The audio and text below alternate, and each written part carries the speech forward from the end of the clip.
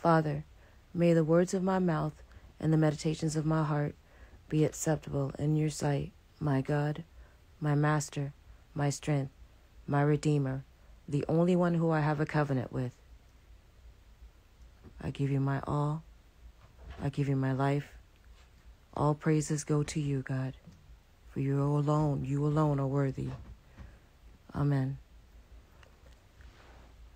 I am brought before you to give warnings, more warnings regarding the times that we're in. God's messages are not to be sugarcoated. They're not the type of messages where I'm here to tickle your fancy and to tell you about the blessings of God. Those come naturally, but they coincide with the punishment of God. I know that each and every one of us are in this space where we are trying to figure out different things in life that are happening. What is going on with the day? Whatever's going to happen on the planet, is it going to happen at any second? And are we prepared? I feel strongly in my heart that a lot of people are not prepared. So I began to pray even more and ask God to show me more details and reference to what was coming and what he wanted me to give to you all to help prepare you. This message is only for those who have eyes to hear. May God open up their eyes so they can see it, and their ears so they can hear it. But anyone else who's here to judge or to tell me how God is supposed to give messages to you, that is your personal connection, your personal relationship with God that you lack. This is why you come here to attack me, to tell me what God did not say. Because you lack relationship with the Most High God. So therefore, you're not getting any relationship messages because you're too busy in the attack mode versus seeking God for yourself. So therefore, the Bible says when you do that, you have been given over to a reprobate mind. There's a lot of distractions right now. Demons don't like me giving out messages like this. So Demon Spray is a great song, y'all. This is the time to use that song. There's other anointed songs that I've done. There's other anointed songs of people who really love God that are out there. But trust me, we're in the hour right now where pastors, false prophets, false leaders, teachers, and guides who claim to be sent by God that are giving out messages that they just feel that God wants them to say. God is putting an end to all of that. As a matter of fact, you're going to begin to see pastors fall dead on the stage while preaching their sermons because God is tired of it. God showed me in my dream where soldiers just all of a sudden showed up in America. This is a whole nother occasion. I have several dreams where God shows me where soldiers are just going to show up just out of nowhere in America. And I was in this apartment. There's this guy looking out the window. I can't tell. It looked like it could have been a Chicago apartment, the Carolinas. I don't know. It could have been anywhere in the U.S., Texas, Tennessee. I don't know. But I don't even know why I was in this apartment. But I was there with my child. There are other people that were there behind me. But we saw the military come outside and they began to yell for the guy that was in the house. And everyone was afraid because we looked out the window and saw a strong, deep military presence. So the military began to call the guy out the house on a PA system. And he began to yell his name. And the guy was like, well, I'm going to go out there and clear my name because I didn't do anything. What God was showing me was that when the guy went outside to clear his name to tell the officers, the military, that he didn't do anything, there were charges that were brought against him that he had no clue why. He was not involved in anything negative or anything where he should have had charges put against him. But what God was showing me is that there are charges that are coming against his people, especially the black man. There are charges and accusations that are going to be brought against the black man because the black man refuses to not stay in the space of lust. God showed me that this man was brought out of a house. When he was brought out the house, they asked him, because I went to go look out the window, and I saw them talking to him, but in my spirit, I heard them ask him. They were really far away, so I don't know how I heard it. But I heard the officer say, "Who else is in the house?" While he was asking who else is in the house, I grabbed my daughter's arm while everyone was waiting for him to come back. And I slipped out this side door in between the back door, where God just provided this invisible door and this escape route for us to leave. And by the time I looked up, my daughter and I, we were halfway down the block, because we took the back alley to get out, and we were behind everything. Next thing you know, we heard this big explosion. People started screaming and people started running out the house. It's like they threw something in the window or something to make everyone come out the house. So everyone started running out the house and screaming, and children and women, they were separated. The men were separated. The men were put in specific categories with other men. The women were put in specific categories with other women. The children were put in specific categories with other children. But there was a knowing that they were tagging them. It's like they were tagging their bodies like you would tag a cow as to where they were going to go. What I know within my heart is that a lot of the dream was showing me that we came up during a time where a lot of us or our family or both throughout our generation, we have become worse than Sodom and Gomorrah. So what I was being shown was that a lot of children were born during a time where the parents were very heavily involved in fornication, adultery, pornography. Because they were involved in pornography, they were drugged. Different types of drugs were out. I don't know if it was a cocaine era, the crack era, the methamphetamine era, the ecstasy era. I'm not sure. I just know that a lot of drugs were used. A lot of people who grew up during these times had some sense of, let me just break out of my parents' house, away from my grandparents, and now I'm free. I can do whatever I want to do. But a lot of that was sexual stimulation. And a lot of that came from, movies, old school movies like Animal House that sparked a lot of things. A lot of the old music videos that sparked a lot of things. So what I was being shown that because of that, when either my generation or our parents' generation were very intimate or promiscuous or committing these adulterous and fornication acts, children were born. Children were born out of wedlock. There's a lot of secrets in the family where mom actually has a baby by the uncle. There's a lot of abortions that were done. There was sister and sister or sister and brother relationships, father and daughter relationships. A lot of babies were born out of wedlock. A lot of babies were born and handed over somewhere else because people were trying to cover up sins. And that's why, or secrets. And that's why so many babies have been aborted. But what God was showing me is that the generation that's coming up now, we have a lot of handsome men, a lot of sexy men, a lot of men who, it doesn't matter their age. If they are 20 years old and they see a 50 or 60-year-old woman, they feel that they're mature enough to still get with that 50 or 60-year-old woman, and they're doing it. And they've always done it, but now it's more out in the open. What God was showing me was that the women that are coming up now are very beautiful, but God was showing me that the men and the women are very, very beautiful and enticing during these times because a lot of them are mixed with the Nephilim bloodline. The Nephilim bloodline is the fallen angels. It's the same exact thing that happened when God sent the angels here to earth to warn the humans, but yet instead they made it with them. So we're having a repeat of that all over again. So there's a lot of fallen angels here who had babies. A lot of babies were born during a pornography era. This is a pornography era now. Is it Mercury retrograde? Because my tongue is twisted, but I'm going to get these words out. So a lot of the people that you think are human, they're not human. They're half Nephilim bloodline, and there's several different types of Nephilim bloodline. There's like 5 different types of Nephilim bloodline giants or different fallen angels. And when God releases me, I'll go into another video one day and I'll break that down to y'all as well. But a lot of God's people are worshiping UFOs or giants or ancestors that they give more praise to. And the Bible clearly states, do not worship the dead.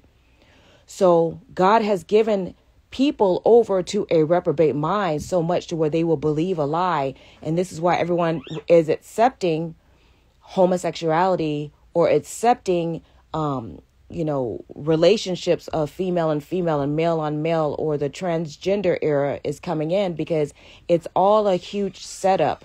It's such a huge setup in such a way to where none of us are really going in on our own personal connections and our own personal relationships with God.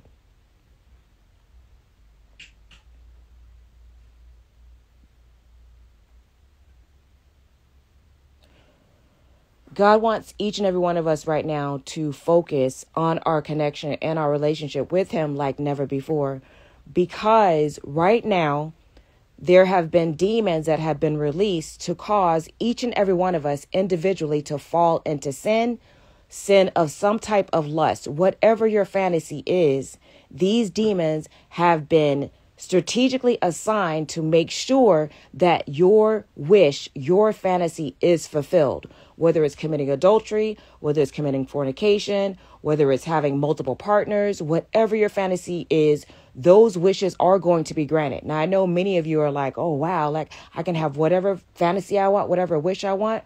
But let me tell you something else.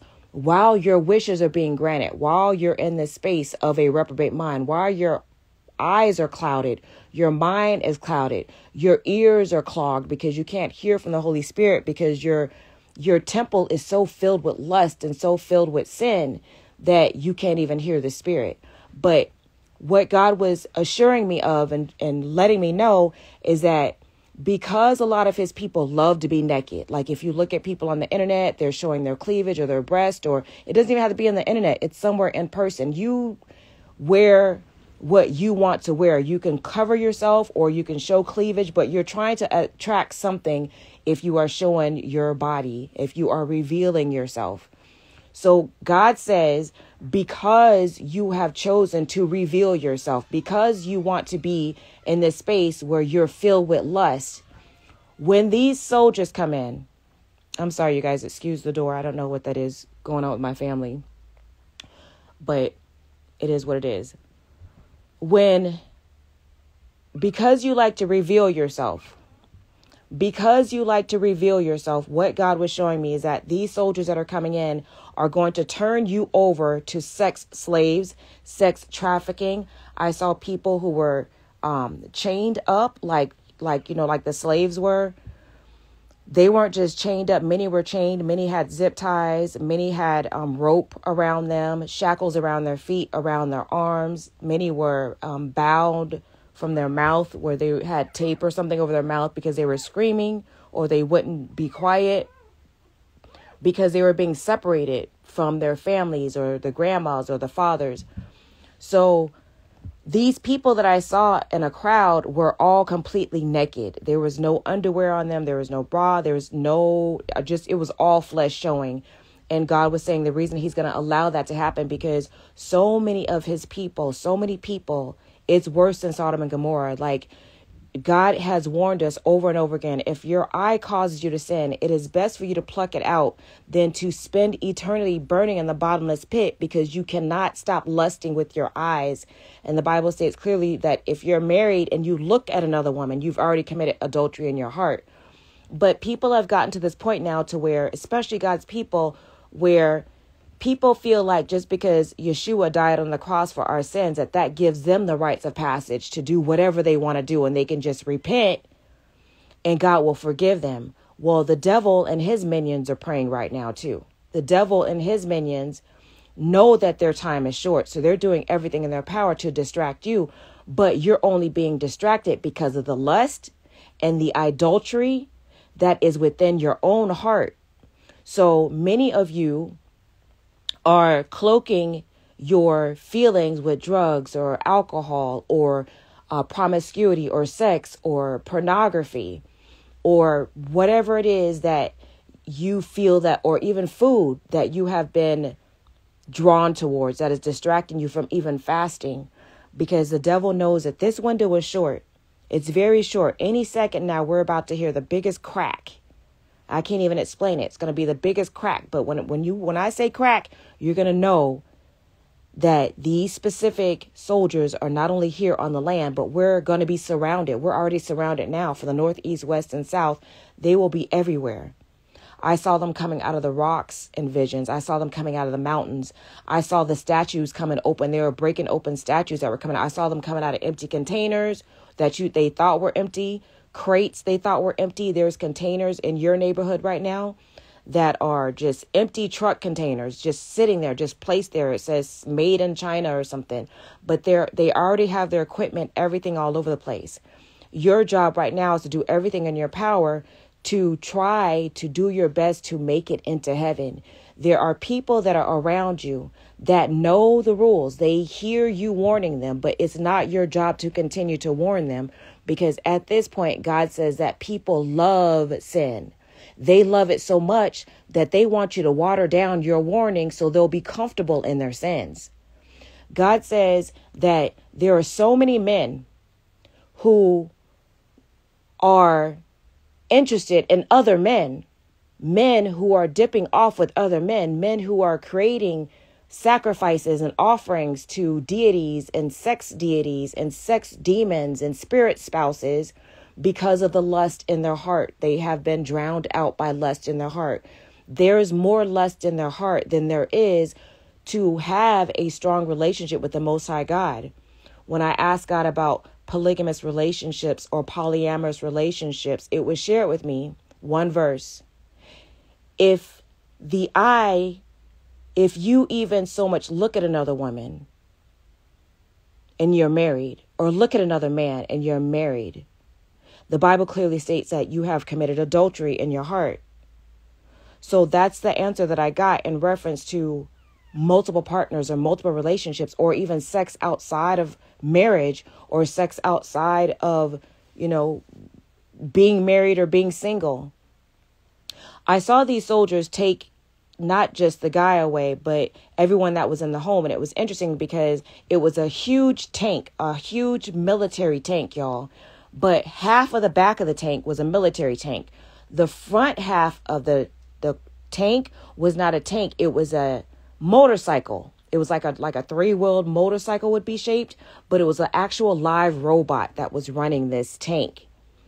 And in the back of the tank were different compartments where it can go way down into the ground if they, open up different compartments. But there was like hundreds of soldiers already inside of it. It didn't even look like it. And then I saw where there's tentacles that comes out of these tank machines like octopus claws, and they break windows and they go to snatch people out of the house who's been hiding in high-riser apartments, or, apartments that are higher than 2nd and 3rd and 4th and 15 floors. And there's heat systems that they use. So even if someone is hiding inside of a wall, they can see you through these heat senses glasses that they have on. But what's coming here over the land, y'all, I woke up in tears, crying, asking God to have mercy even on me, because there's a lot of things that all of us are clearing out right now. But one of the main things I noticed is that we're all clearing out some type of hurt, or some type of pain, or some type of blame, or some type of animosity. And even if you're holding anger in your heart against God or God's people, or even yourself, you could have not forgiven yourself for something, that right there will take you directly to hell. And I feel like the only reason, and I know the only reason that God has not struck the land yet is because he's given us a chance to repent. That's how loving and how amazing that God is. But once all this stuff pops off, I see so many of God's people begin to speak in tongues, begin to pray to God, and their prayers aren't heard. Their prayers aren't answered. No one's coming to save you. No one's coming to deliver you. No one's coming to help you find a way of escape. Those Bible verses aren't going to work for you anymore, because you have decided, you've made a choice to go down with the devil.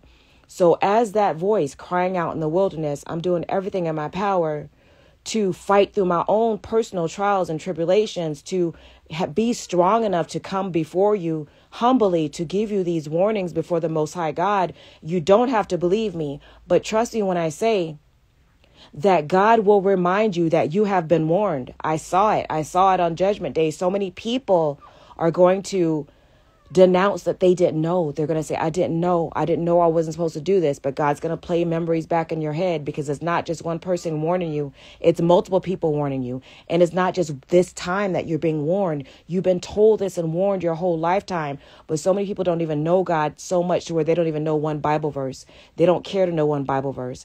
So many people know the warnings. They hear about the warnings. They know what's happening. They'll tune into channels like mine and they instantly rebuke me. Or it could be you not rebuking me and you hearing the message, but then 30 minutes later, 5 minutes later, you hang up this video and you go back to the same life that you've been living. You go back to the same ways that you've been living. But that could be that 1 second that you decide to think of something out of, like lust or fornication or adultery or robbing or stealing or murder, all those things that does not put you in a place to remind you that your body truly is a temple of the Holy Spirit.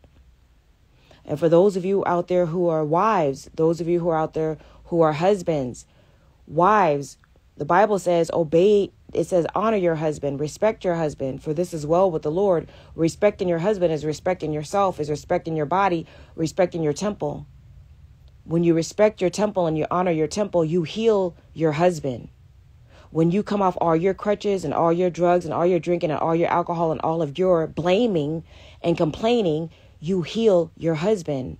Husbands, the Bible says, love your wife like you love the church. And if you truly love God, then your focus would not only be pleasing God and making sure that God is satisfied with your walk so much to where you will, if your wife complains, like, you don't make me feel good about myself. I don't feel loved. Your husband is there to remind you, yes, I love you. But what's most important is your love with God, your connection with God. And that's what it should be. You should always make sure that your husband or your wife, their relationship is closer with God, because however your husband or your wife is, however they are towards themselves and towards you, is how they are towards their walk and their relationship with God. But God is not playing with none of us. God is not accepting any more faulty prayers or fake asking for forgiveness, because we keep asking for forgiveness, but we keep doing the same exact thing. And this is why God has given so many of you one last chance to just stop what you're doing before it's too late. So there is a warning in this. And it's interesting because the same exact night that I had a dream about the guy being taken out of the house, being arrested, a friend of mine had a dream the same night about another guy being arrested and, taken by the soldiers, taken by the feds. I do feel that there is a conspiracy. I do feel that there is a big block sale that's going on for black men, because black men will be the first ones that will be drafted into the war. And just like y'all saw on the news where Putin went to go get millions and millions or thousands of men, where he just raided people's home and they began to flee. The women begin to flee. The children begin to flee. Did you have something to say? You want to say something? Hello? Oh, I thought they were trying to add into this video. But I forgot my train of thought. And that's just how spirits work. I'm going to end it right there. You guys get my point. All right, so stay focused, because the devil don't want y'all to get this message. Like I said, there's all kind of distractions that come when there's messages like this given out, because it's about your soul. But at this point, only you can save your soul, because ain't nobody praying for you. There is literally no one praying for you. And if you had somebody praying for you that truly love you like that, then it'll be a lot easier. Because trust me, your prayers are being worked on. your prayers are being heard. For example, God was showing me to where there are specific areas or homes or neighborhoods where there is a prayer warrior, one of God's people. And you don't even have to be a prayer warrior. You could be a child that just says a simple prayer.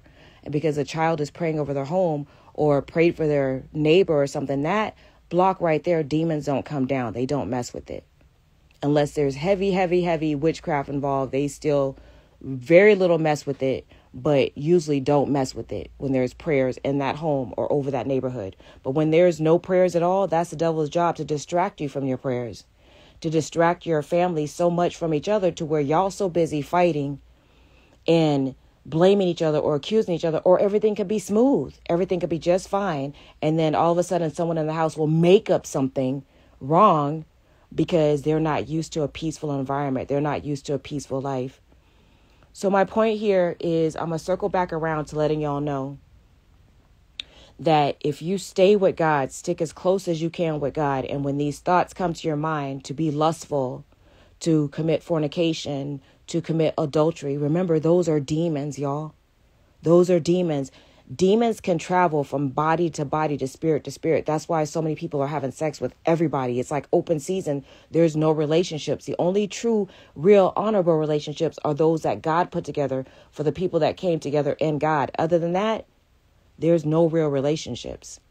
And even the people that came together in God, there's so many demons that are assigned to them to do everything in their power to break them up. So what your job is right now is to not focus on if your spouse or your mate or your children or your mom or your dad or your friend or your roommate is getting what you're saying, is understanding how you're living with God, how close that you are. What your job is to focus on you and make sure that you make it into heaven, because that person literally could have been sent by the devil as a plant in your life to distract you from making it into heaven. And because you're so busy on trying to find out, do they love me? Do they love me? More than you're trying to focus on God, saying, you know what? I don't care if they love me or not. As long as God loves me, I'm good. Because God's to the point right now to where God will, if you are that type of person, I've seen it, I've heard about it, I know for a fact. As a matter of fact, I'm very sure there's probably a few of y'all listening to this channel right now that has happened to. I've seen it. I've seen where a person is faithful to God. They love God so much, but their spouse will not stop cheating. I've seen God take that spouse out and that person will be made a widow. I've seen that. And I've seen God do that and I've also seen opposite. I've seen where the person is a very strong prayer warrior. They're very close to God. And I've seen God take that person out because the person that they were with, they were taking that person for granted. Or it was because of that person's prayers that they weren't even 6 feet under. So I'm letting y'all know, with all your might, with all your power, do everything that you can to, pray that over your mind, that your mind will be excluded from lust or promiscuity or feeling that you have to be loved or watch any type of porno, or if you feel energies to touch yourself inappropriately in a illful way. But it's time that y'all make a decision about your own personal life in spite of who's around you, because people that are around you, they're not strong like that. They're not only are they not strong like that, they're not strong like that because since they were little, they have been taught to grow up, to go to counseling, to listen to other people, which means they are automatically trained to go to other people for advice, versus a lot of people were automatically trained as a child to go to God, to go to the Bible. So that's how they are being healed. That's even how they're making it through these steps, because they're used to going to God versus the people who were taught to go to man. When people are taught to go to man, their ways are unstable. For the Bible says a double-minded man is unstable in all of their ways. You cannot serve two masters. You can only serve the God of Abraham, or you're going to serve the devil. And you can't walk both sides of the gate. You got to choose a side. And right now, not only have you chosen a side, many of you have, but at the same time, too, the devil is doing everything in his power to make sure that you fall off, because there is a bet that you will make it to hell. So there is demons that will come before you as the most beautiful Egyptian queen, the most handsome, sexy male model that you can ever dream of in your life, will all of a sudden come before you or walk before you, or things that you may try to take away from yourself or fast or get away from. All of a sudden you go on this prayer life, and all of a sudden Sexy Jane is walking in front of you with the big butts, the big boobs, and the big tights.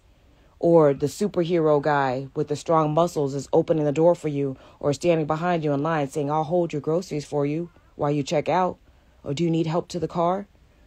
So these are all demonic setups. You have to watch the tethers, watch what's in your own mind, watch the music you listen to. But most importantly, check yourself, because no one else is going to check you. Check yourself. If you need help, ask God for help. Oh, the whining you hear in the background, by the way, is my new puppies. They're barely 24 hours old. And we named one Thunder and one Rain. And the mama's name is Snowball. So we have Snow, Thunder, and Rain. But I just want to share that, what the whining was about. But I'm going to close this out with a scripture that God gave me for this message. And that is Romans chapter 8, verse 14.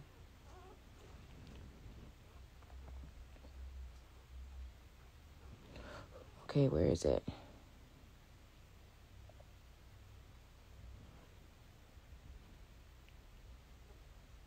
Okay, it's actually 12. Romans chapter 8, verse 12. Therefore, brethren, we are debtors not to the flesh to live after the flesh. For if we live after the flesh, we shall die. But if we through the Spirit do mortify the deeds of the body, ye shall live. For as many as are led by the Spirit of God, they are the sons of God.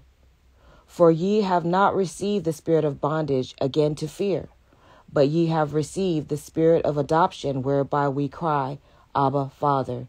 The Spirit itself beareth witness to our spirit that we are the children of God. And if children, then heirs, heirs of God, and joint heirs with Christ, if so be that we suffer with him, that we may be also glorified together. So that's Romans chapter 8, verses 12 through 17. And I recommend that you go and you just meditate on it. And when I say meditate on it, you just read the verse and you sit in silence. And when you study the word of God, y'all, keep your phones away from yourself. Do whatever you can, because I can assure you they're sending signals and tethers through these phones. So people can't even walk. People are walking with their face in the phone. People are distracted so much by the phone they can't even take care of their regular family every day-to-day task, because these phones are deeper than you think. They're portals. They're sending tethers and signals. There's movies about us, about that. And the movie is called They Live. If you want to be more specific about the movie, go check that out and you'll see exactly what I'm talking about. But they know who you are. But the thing is, do you know who you are? And the only way that you can truly know who you are is in Christ, in Abba Father. And he will show you who you are and why you were born and why he brought you here. Man could never tell you that. I don't care. You can pay for 100,000 psychics, but all them psychics are on their way to hell at the cost of trying to steal energy from you, at the cost of giving you messages from angels that they claim are angel messages. Those aren't angel messages. Those are angel messages, but they're fallen angel messages. That's what they forgot to add on those specific videos for those of you who are addicted to readings and tarot cards and addicted to finding out your future. Even a lot of God's people who are giving prophetic messages, it's witchcraft, it's sorcery, because God's not giving you messages like that. I hate to say it, but it's true. That's what he told me. Especially if you're on there 2-3 times a day, just giving messages over and over and over and over again. When do you have time to seek God's face? That's the question. That's what he wanted me to ask you. So be careful, because I don't want to be one of those people that's in hell for giving out false prophecies. So I'm even making sure that before I even give out messages, even now, it's taking me longer to give out the messages because I'm absorbing it and making sure, God, you sure you want me to say this? So now he's going in on the dreams again, and he's having me share with y'all what it is that I'm seeing. And America is surrounded. America's already surrounded so much, and you think it's the seashores. It's your local town. It's your local city. It's your local neighborhood. It's your home. This is going to happen. You don't have to believe me. You don't have to receive me. But by the time you look up, you're going to realize that every single thing that I've been speaking of, that I warned you about, it's happening, and it's going to happen. I'm past my point of tears about this, and now I'm just trying to strengthen myself in the Lord, and I highly recommend you do the same. Nubian Divine.